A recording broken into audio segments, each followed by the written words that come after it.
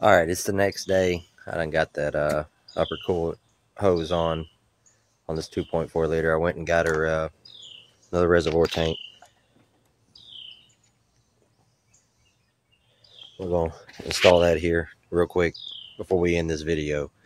Um, it's real quick and simple. Got two 13 millimeter bolts. I done taken them out. I'll flip the camera around here in a second and show you where they go, how to mount this in. It's really quick and easy. So I'll be right back. All right, got one here, kind of sitting behind the power steering pump. I'll show you here in a second. You got the other bolt that goes right here. It's literally just to put them in here so I can. There we go.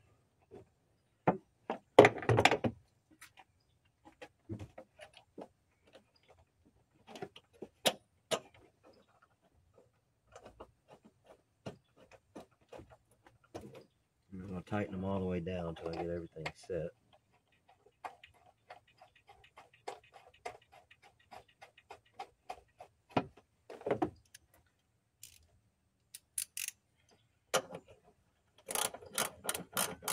Just tighten them down hand tight. You don't want to over tighten it. You'll end up breaking the plastic.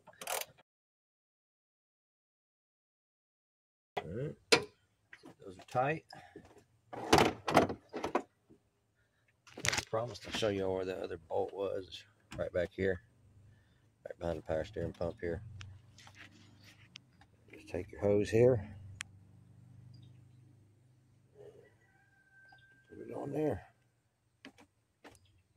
Nice and slide.